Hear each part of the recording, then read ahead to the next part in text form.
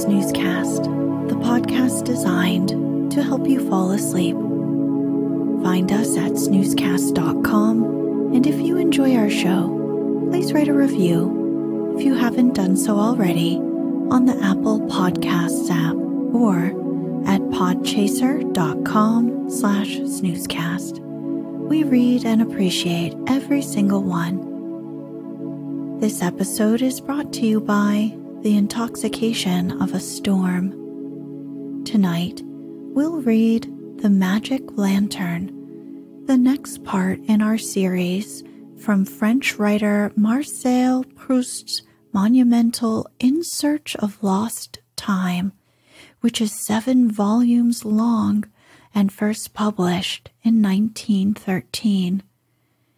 In Search of Lost Time follows the narrator's recollections and experiences in the late 19th century and early 20th century high society France, while reflecting on the loss of time and lack of meaning in the world. This series does not necessarily need to be followed in sequential order, as it is more about the ambiance than a plot. However, in the first episode, which aired on May 9th, 2022, the narrator recalls his childhood, bedtimes, bedrooms of his memories, and the peculiar states of consciousness related to sleep. This episode features memories about the magic lantern the narrator's family gives him as a child to help him with his insomnia. Magic lanterns were an early form of a slide projector.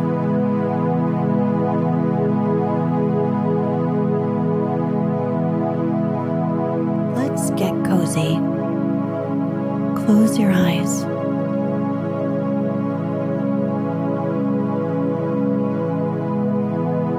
Relax your body into the softness of your bed.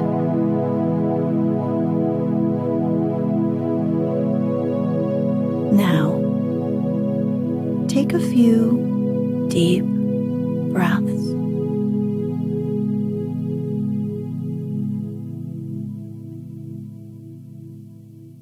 At Cambrai, as every afternoon ended, long before the time when I should have to go up to bed and to lie there, unsleeping,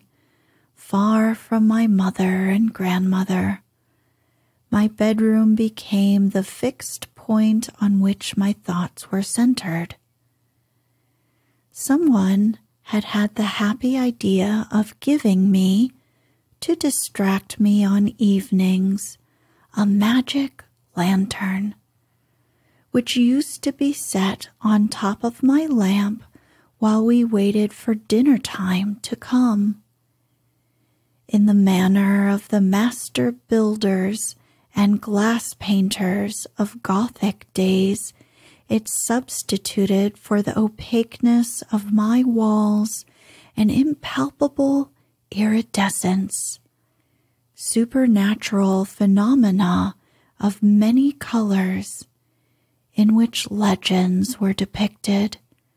as on a shifting and transitory window. This change of lighting destroyed, as nothing else could have done, the customary impression I had formed of my room. For now I no longer recognized it, as though I were in a room in some hotel or furnished lodging, in a place where I had just arrived, by train, for the first time. Riding at a jerky trot, Golo, his mind filled with an infamous design, issued from the little 3-cornered forest which dyed dark green the slope of a convenient hill,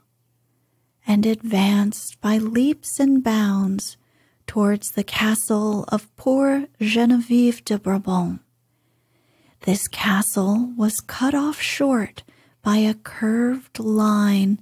which was in fact the circumference of one of the transparent ovals in the slides, which were pushed into position through a slot in the lantern. It was only the wing of a castle, and in front of it stretched a moor on which Genevieve stood, lost in contemplation, wearing a blue girdle. The castle and the moor were yellow, but I could tell their color without waiting to see them, for before the slides made their appearance, the old gold sonorous name of Brabant had given me an unmistakable clue. Golo stopped for a moment and listened sadly to the little speech read aloud by my great aunt, which he seemed perfectly to understand, for he modified his attitude with a docility not devoid of a degree of majesty, so as to conform to the indications given in the text. Then he rode away at the same jerky trot, and nothing could arrest his slow progress. If the lantern were moved, I could still distinguish Golo's horse advancing across the window curtains, swelling out with their curves and diving into their folds. The body of Golo himself, being of the same supernatural substance as his steeds, overcame all material obstacles, everything that seemed to bar his way, by taking each as it might be a skeleton and embodying it in himself. The door handle, for instance, over which, adapting itself at once, would float invincibly his red cloak or his pale face, never losing its nobility or its melancholy, never showing any sign of trouble at such a transubstantiation. And, indeed, I found plenty of charm in these bright projections, which seemed to have come straight out of the past, and to shed around me the reflections of such ancient history. But I cannot express the discomfort I felt at such an intrusion of mystery and beauty into a room which I had succeeded in filling with my own personality until I thought no more of the room than of myself. The anesthetic effect of custom being destroyed, I would begin to think and to feel very melancholy things. The door handle of my room, which was different to me from all the other door handles in the world, inasmuch as it seemed to open of its own accord and without my having to turn it, so unconscious had its manipulation become, lo and behold, it was now an astral body for Golo. And as soon as the dinner bell rang, I would run down to the dining room, where the big hanging lamp, ignorant of Golo and Bluebeard, but well acquainted with my family and the dish of stewed beef, shed the same light as on every other evening, and I would fall into the arms of my mother, whom the misfortunes of Genevieve de Brabant had made all the dearer to me, just as the crimes of Golo had driven me to a more than ordinarily scrupulous examination of my own conscience. But after dinner, alas, I was soon obliged to leave Mamma, who stayed talking with the others, in the garden if it was fine,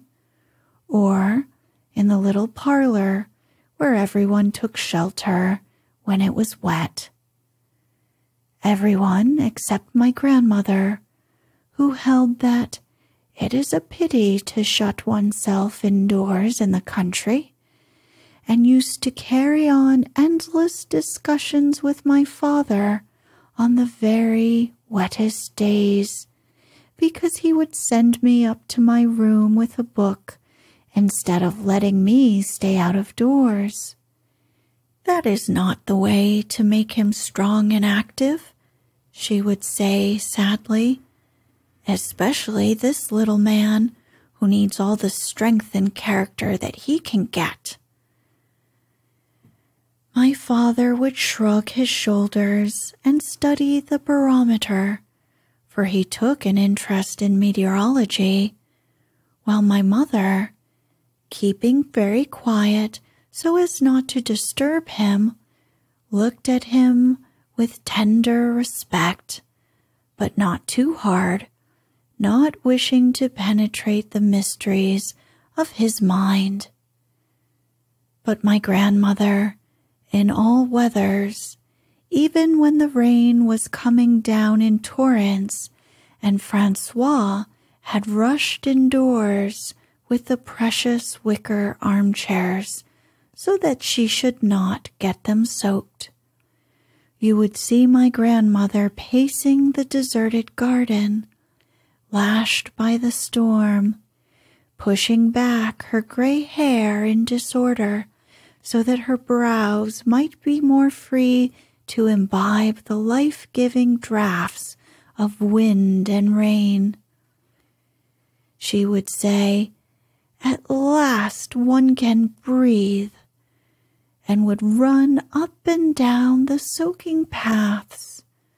too straight and symmetrical for her liking,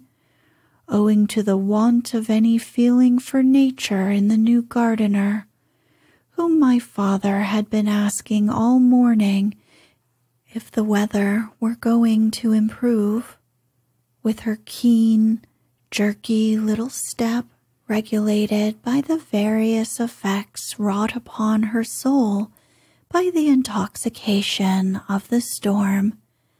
the force of hygiene, the stupidity of my education, and of symmetry in gardens, rather than by any anxiety, for that was quite unknown to her, to save her plum-colored skirt from the spots of mud under which it would gradually disappear to a depth which always provided her maid with a fresh problem. When these walks of my grandmother's took place after dinner, there was one thing which never failed to bring her back to the house. That was if, at one of those points when the revolutions of her course brought her, moth-like, in sight of the lamp in the parlor where the liqueurs were set out on the card table, my great-aunt called out to her, "Bathilde, come in and stop your husband from drinking brandy." For, simply to tease her, she had brought so foreign a type of mind into my father's family that everyone made a joke of it. My great-aunt used to make my grandfather, who was forbidden liqueurs,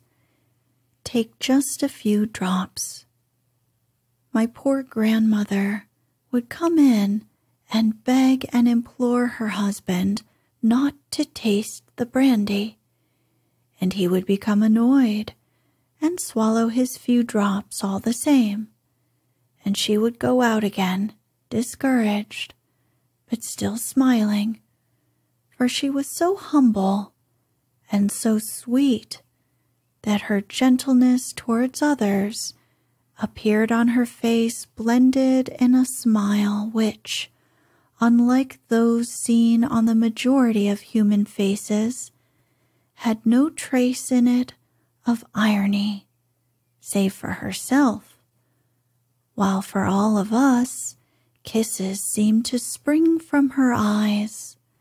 which could not look upon those she loved without yearning to bestow upon them passionate caresses.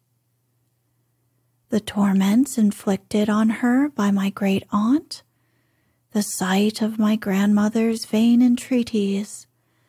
I ran up to the top of the house by myself in a little room beside the schoolroom and beneath the roof, which smelt of orris root and was scented also by a wild currant bush which had climbed up between the stones of the outer wall and thrust a flowering branch in through the half-open window. Intended for a more special and a baser use, this room, from which, in the daytime, I could see as far as the keep, was for a long time my place of refuge, doubtless because it was the only room whose door I was allowed to lock, whenever my occupation was such as required an inviolable solitude, reading or dreaming, secret tears or paroxysms of desire. Alas, I little knew that my own lack of willpower, my delicate health, and the consequent uncertainty as to my future weighed far more heavily on my grandmother's mind than any little breach of the rules by her husband during those endless perambulations, afternoon and evening, in which we used to see passing up and down, obliquely raised towards the heavens, her handsome face with its brown and wrinkled cheeks, which with age had acquired almost the purple hue of tilled fields in autumn, covered, if she were walking abroad, by a half-lifted veil, while upon them either the cold or some sad reflection invariably left the drying traces of an involuntary tear. My sole consolation when I went upstairs for the night was that Mamma would come in and kiss me after I was in bed. But this good night lasted for so short a time. She went down again so soon that the moment in which I heard her climb the stairs, and then caught the sound of her garden dress of blue muslin, from which hung little tassels of plaited straw, rustling along the double-doored corridor, was for me a moment of the keenest sorrow. So much did I love that good night that I reached the stage of hoping that it would come as late as possible, so as to prolong the time of respite during which Mamma would not yet have appeared. Sometimes when, after kissing me, she opened the door to go, I longed to call her back,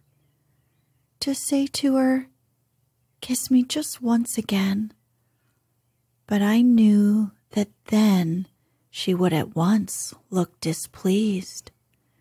for the concession which she made to my wretchedness in coming up to me with this kiss of peace, always annoyed my father, who thought such ceremonies absurd, and she would have liked to try to induce me to outgrow the need, the custom of having her there at all, which was a very different thing from letting the custom grow up of my asking her for an additional kiss when she was already crossing the threshold. And to see her look displeased destroyed all the sense of tranquility she had brought me a moment before, when she bent her loving face down over my bed and held it out to me like a host for an act of communion in which my lips might drink deeply the sense of her real presence, and with it the power to sleep.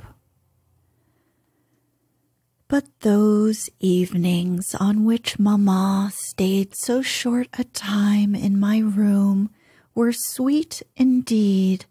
compared to those on which we had guests to dinner, and therefore she did not come at all. Our guests were practically limited to Monsieur Swann, who, apart from a few passing strangers, was almost the only person who ever came to the house at Combray. Sometimes to a neighborly dinner, but less frequently since his unfortunate marriage, as my family did not care to receive his wife, and sometimes after dinner, uninvited. On those evenings when, as we sat in front of the house beneath the big chestnut tree and round the iron table, we heard from the far end of the garden not the large and noisy rattle which heralded and deafened as he approached with its interminable frozen sound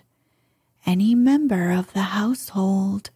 who had put it out of action by coming in without ringing, but the double peal, timid, oval, gilded, of the visitor's bell. Everyone would at once exclaim, "A visitor! Who in the world can it be?" But they knew quite well that it could only be Monsieur Swann. My great-aunt, speaking in a loud voice to set an example, in a tone which she endeavored to make sound natural, would tell the others not to whisper so, that nothing could be more unpleasant for a stranger coming in, who would be led to think that people were saying things about him which he was not meant to hear. And then my grandmother would be sent out as a scout, always happy to find an excuse for an additional turn in the garden, which she would utilize to remove surreptitiously as she passed the stakes of a rose tree or two,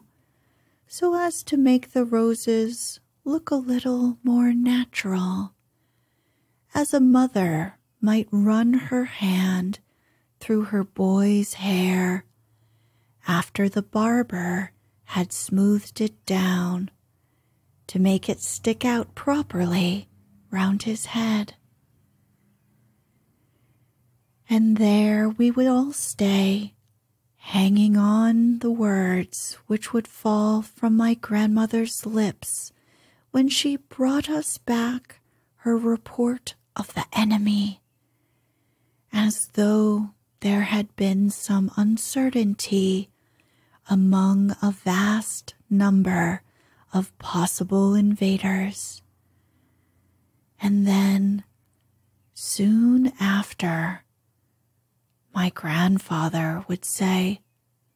"I can hear Swan's voice." And,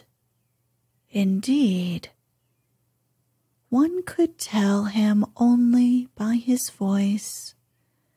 for it was difficult to make out his face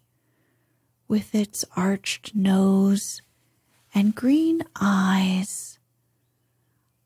under a high forehead fringed with fair, almost red hair, dressed in the Bresson style, because in the garden we used as little light as possible so as not to attract mosquitoes, and I would slip away as though not going for anything in particular, to tell them to bring out the syrups, for my grandmother made a great point, thinking it nicer of their not being allowed to seem anything out of the ordinary, which we kept for visitors only. Although a far younger man, Monsieur Swann was very much attached to my grandfather, who had been an intimate friend in his time of Swann's father, an excellent but an eccentric man, in whom the least little thing would, it seemed, often check the flow of his spirits and divert the current of his thoughts. For many years, albeit,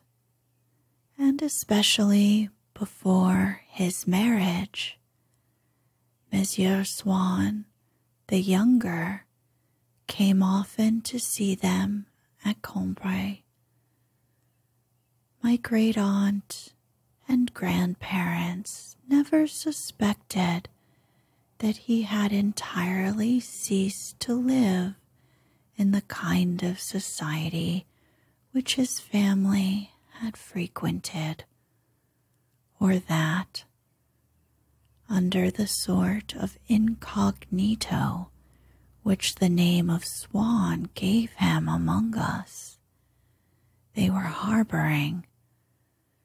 with the complete innocence of a family of honest innkeepers who have in their midst some distinguished highwaymen and never know it. One of the smartest members of the Jockey Club, a particular friend of the Comte de Paris and of the Prince of Wales, and one of the men most sought after in the aristocratic worlds. Our utter ignorance of the brilliant part which Swann was playing in the world of fashion was, of course, due in part to his own reserve and discretion, but also to the fact that middle-class people in those days took what was almost a Hindu view of the world and of society, which they held to consist of sharply defined castes, so that everyone at his birth found found himself called to that station in life which his parents already occupied, and nothing except the chance of a brilliant career or of a good marriage could extract you from that station or admit you to a superior caste. Monsieur Swan, the father, had been a stockbroker, and so young Swan found himself immured for life in a caste where one's fortune, as in a list of taxpayers, varied between such and such limits of income.